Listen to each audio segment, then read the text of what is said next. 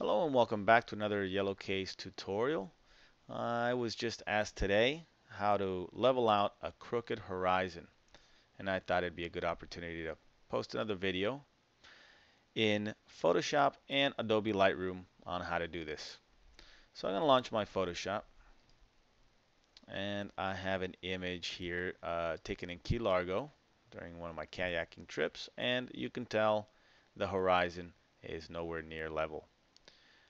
The quickest way of leveling it out is to get your ruler tool, which is hidden underneath your eyedropper. Just click and hold, select your ruler tool, and then from one side of the horizon, click right on the horizon, click and hold and drag to the other side, let go right on the horizon, and then all you need to do is go to image, image rotation, arbitrary.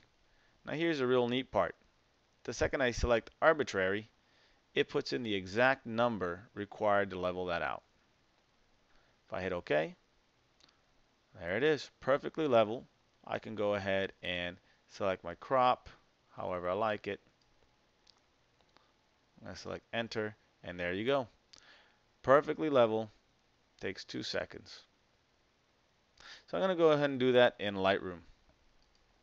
Now launch Lightroom, I have the exact same image, and I have the image open in the develop module.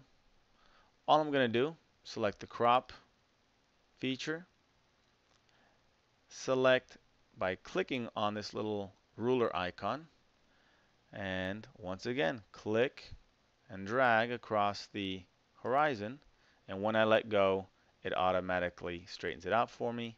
Simply hit enter or return on your keyboard, and that's it, you're ready to go. So that's how to level out the horizon in Photoshop or Lightroom.